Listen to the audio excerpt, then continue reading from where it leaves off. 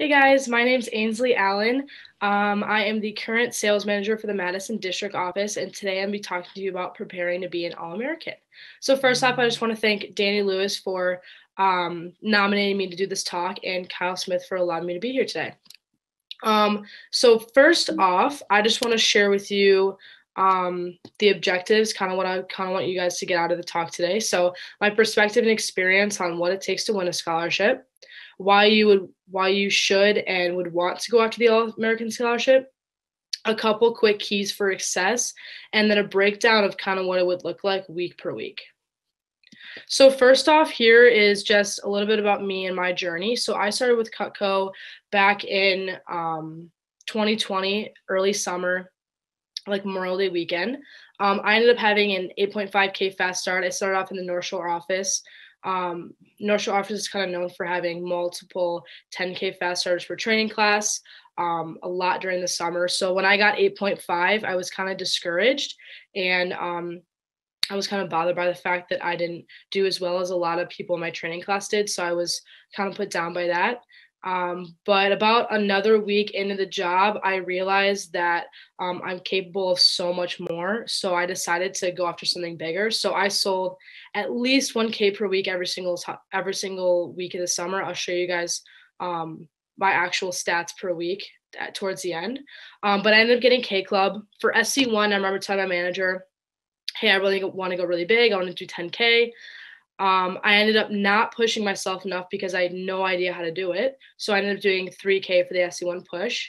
So when it came to the SC2 push, I really wanted to work hard. I went to the Alliance every single morning, worked really hard, had people by my side help me, and I did 15K for the SC2 push. And then for SC3 push towards the end of the summer, I did 13K. So for the entire summer, I did $46,000 sold with a Cutco, and it ended up being the number 35 representative in the world. So I know those stats might look a little bit overwhelming to you guys right now. So the three main ones I want you to pay attention to are the at least 1K per week the entire summer, the 15K SC2 push, and the 13K SC3 push. So first off, why go after the scholarship? Honestly, like, why the heck not? Like, don't knock it till you try it kind of thing. Just go after it. You never know what could happen. I honestly did not, it's not like I went into the summer thinking, yeah, I'm going to go win this scholarship. I didn't know that I even had a chance until I think after SC2. So like when August came, like I didn't even understand that I was really in the running for it. I didn't really get it. It's a really great thing to put in your resume. I think it's super cool that I can just kind of throw my resume, All-American Scholarship winner, number 35 in the world 2020. Like, I think that's really cool. It's also a really good why for when you're selling. So if you don't really know what a why is, it's pretty much your motivation for selling Cutco and working really hard. And it also is what you're going to want to tell your customer on every single demo, because then they'll be more likely to want to help you out. When your customer knows that you have a reason for doing this job and a reason for selling and a reason for wanting to get better, they actually are a lot more likely to help you out. So I remember I put on my About Me page the entire summer, like, I'm going out to the All-American Scholarship. I would be like, yeah, right now I'm a number 120 in the world, whatever. Like, I'm so close to top 50, and they would really like to help me hit that milestone. So I think that was really cool, and definitely would recommend putting that in your demo. And it's a really great motivation just for you, like personally, internally, to want to work harder and sell more Cutco. Like I said, you'll have way more motivation to sell more, whether that's during the summer, during whatever campaign you're trying to win a scholarship for, or just like in the future as well.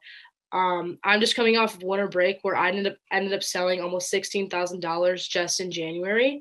I would have never been able to do that if it weren't for me having that huge summer and selling $46,000, because I came into January knowing what I was capable of. No matter how much I didn't want to sell during that January push, coming off of what I had in the summer, it helped me so much to be able to do that in January.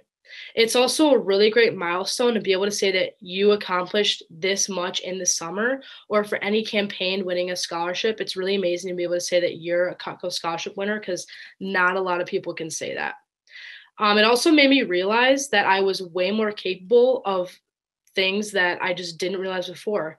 After my fast start, I mean, I was disappointed with my 8.5K, but that's because there were so many people around me that were doing 10 times better than I was.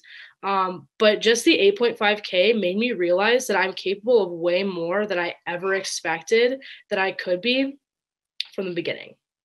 And also, just by going after the scholarship, selling more, you'll make so much more money.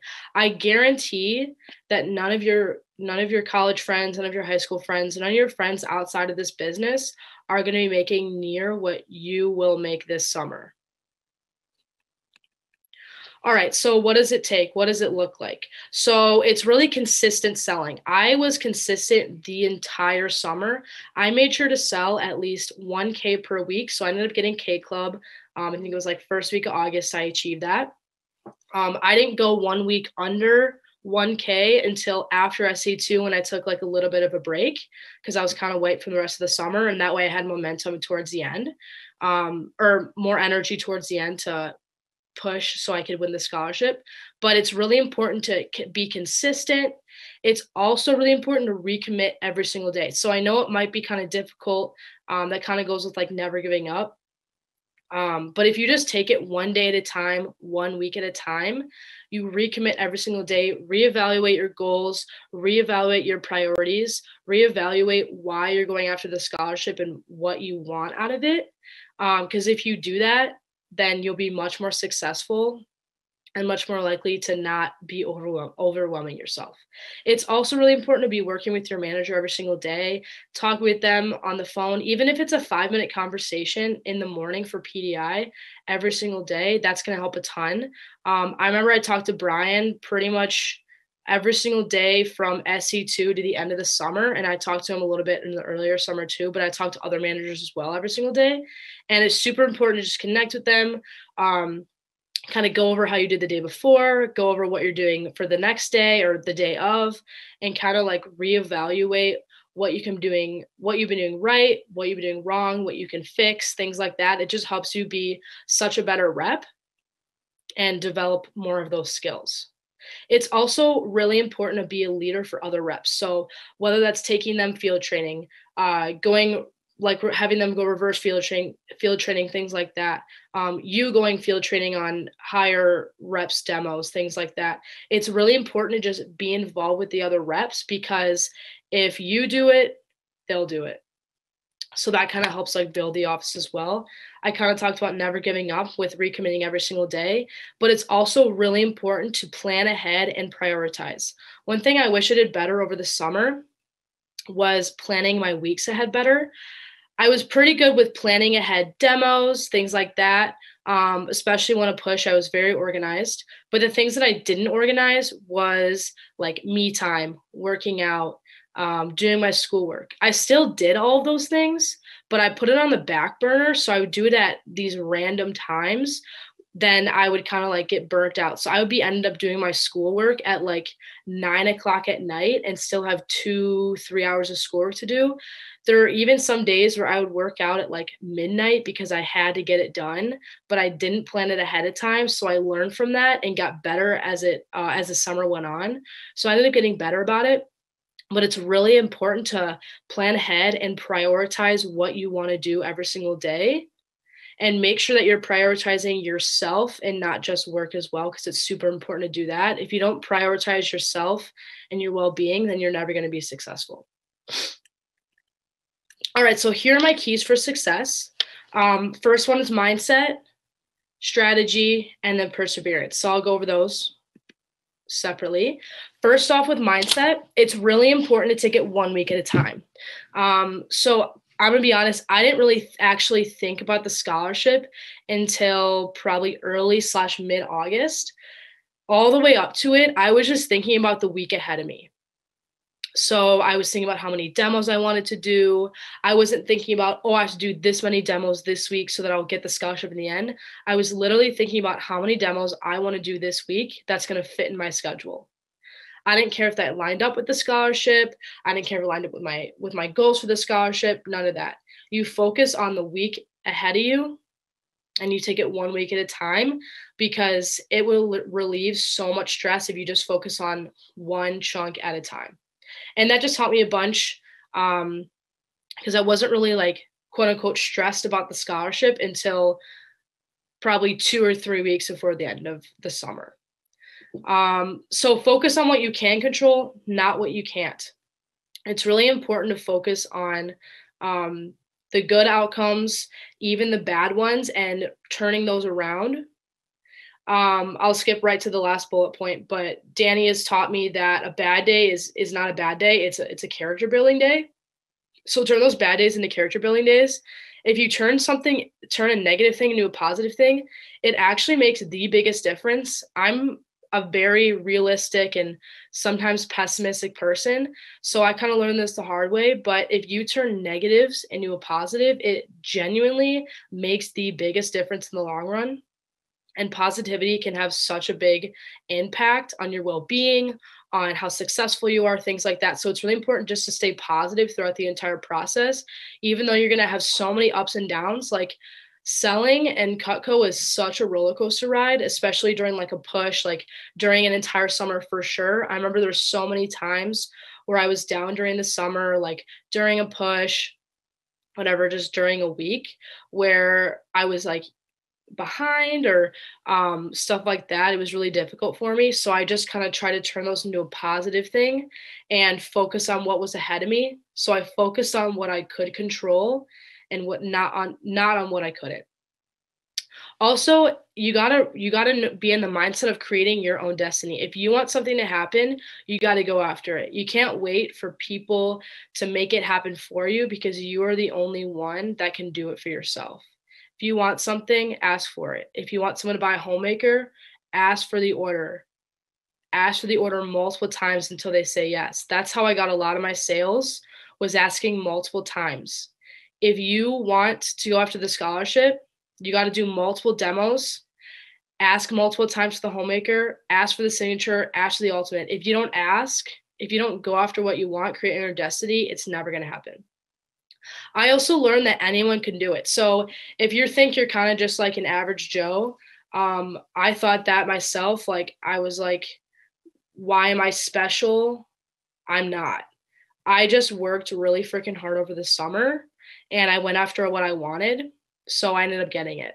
So if you work really hard, if this is something that you genuinely want and you really want to go after the scholarship, I would just say work really freaking hard. And if people say you can't do it, prove them wrong.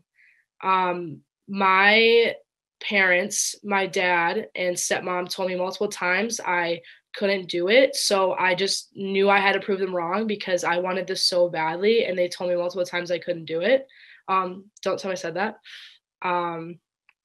But yeah, they told me multiple times that I couldn't do it. And I knew I had to prove them wrong. They told me no in the push. They told me no for the summer. So just that kind of fueled my fire and made me want to go after the scholarship even more. So if people say no, just say, okay, I'll see you at the end of the summer after I earn the scholarship, and leave them. If they're going to give you negative energy, leave them.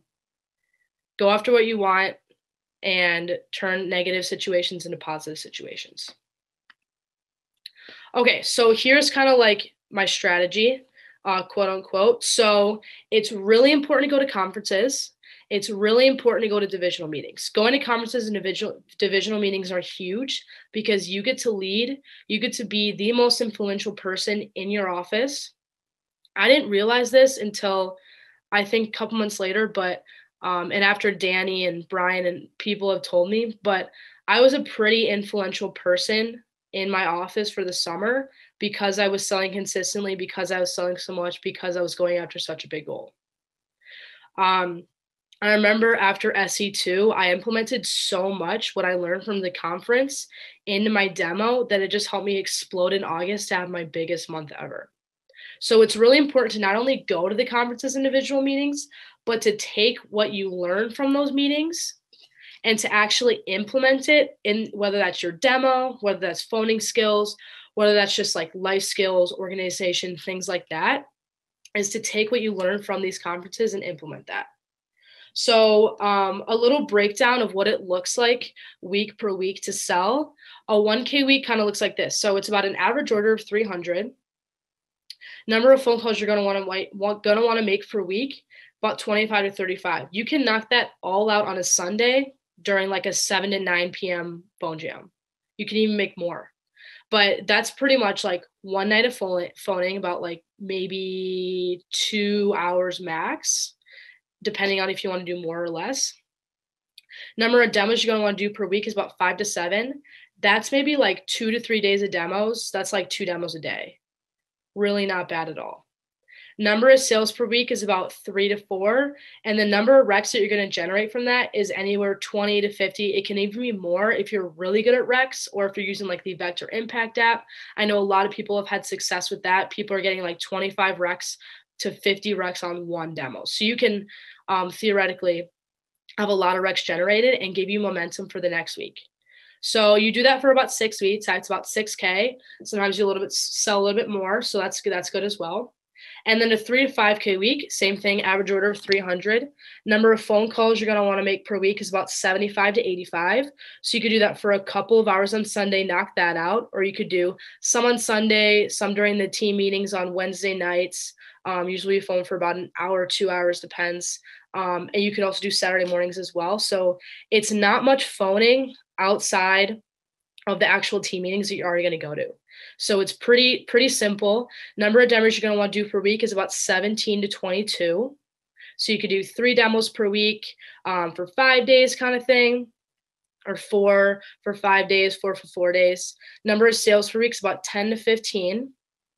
Number of recs generated, 50 to 100. Again, there's a little bit more flexibility with that because if you're using the Vector Impact app, if you're really good with recs, you can get a lot more. And that's about six weeks out of the summer. So that's about 12 weeks. I think there's more than 12 weeks in the summer, but that's about how many weeks I was a part of the summer last year because I didn't start till Memorial Day weekend. So like I said, going to the conferences is really important because I learned so much from SC1, SC2, SC3, other like important divisional meetings.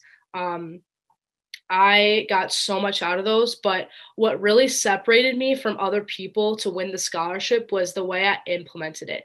So I implemented it into my demo. I implemented it into the way that I helped other reps. I implemented it into the organization of my life and schedule and things like that. I wasn't even expecting to be able to work in August because I'm a college athlete. I play soccer in college. We normally go back early August, but we got told that we weren't going to go back early August because our season got canceled. So I stayed the entire August at home and I got to sell. So I really maximized on the opportunity, took what I learned from SC2, and I just exploded on my demo. What I did was I implemented like the salmon knife video. I was selling salmon knives left and right. I implemented other specialty pieces in my video and stuff like that. I got to know the pieces really well. So when people ask me, hey, I cut a lot of this, what should I use? I'm like, oh, use this knife. I know the knives like by the back of my hand pretty easily because I took the time to learn them and because I knew it would help me be more successful in the future. So this is what my my entire summer is basically like. So down here at the bottom is my first 2 weeks. So I did like 8,500, like I said, did that. And then I pretty much just sold 1,000 for about 6 weeks. So I did 1,000, I did 2,000 there, 1,000, 1,000, 1,000, 1,000. So I kind of just like laid low, did a couple of demos a week, did about 1,000 a week, nothing insane. And I did that because I really wanted to earn K Club. That was something that was really important to me. I didn't know how achievable it was, but then I realized I made time for it. So I was like, yeah, let's go after this. And I knew if I wanted the scholarship, I had to earn K Club as well. That's a definite yes, you need that. So I did that so I could build momentum up to SC2. So this is the first week of SC2. I did 7,000. Next week, 2,000. Next week, about 6,000. So I pushed really hard for those 3 weeks, and then I took a nice break because I know I needed just some time for myself before the end of the summer came. So then the end of the summer came, and I know I had to get back to work because I still had a long way to go. So I ended up doing about 13K the last 2 weeks in order to hit my goal. I honestly wouldn't have been able to do it if it weren't for me talking to managers every single day. So I would talk to Brian and Danny every single day. They would help me out. They'd be like, hey, you're here on the list. Keep going. Danny said you need to get to at least, I think it was like 40 or 45K to earn a scholarship. I said, okay, I'm gonna go over that because I just want to make sure. So like I said, I did 46K just to be sure. And I did demos all the way up until I left. So this is until the 3rd of September. I left on the 3rd of September for school. So I did it all the way up to there because I really wanted the scholarship. So this is just kind of what a summer as an All-American looks like. Not super complicated, couple $1,000 weeks, couple of pushes, pretty simple. And like I said from that very first slide, my journey was pretty much a couple of $1,000 weeks, 2 weeks of a break, just under 1,000, and then a couple of push weeks, a 3, a 5, a 7, a 5, a 6, and a 5. Nothing too complicated. All right. And then this is my last key for success. So perseverance. It's really important to have perseverance and to finish strong. Like you saw before, I did SC2, pushed really hard for that. I knew I needed a break because I couldn't push for 5 weeks in a row. I knew I wouldn't be able to do that. So I wanted to take a break so that I would be able to push at the end. So that's why I took a little break and then did 6,000 one week, 5,000 the next to finish really strong on that scholarship.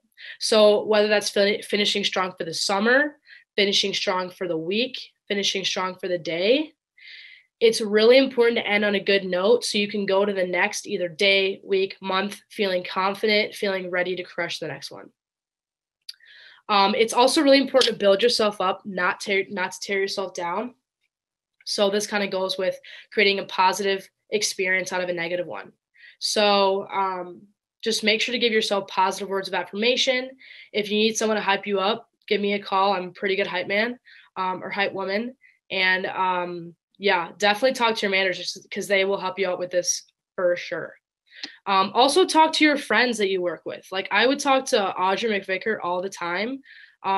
She's one of my best Cutco friends, and we would always be phoning together, working really hard together. She ended up selling 10,000 more than me last summer.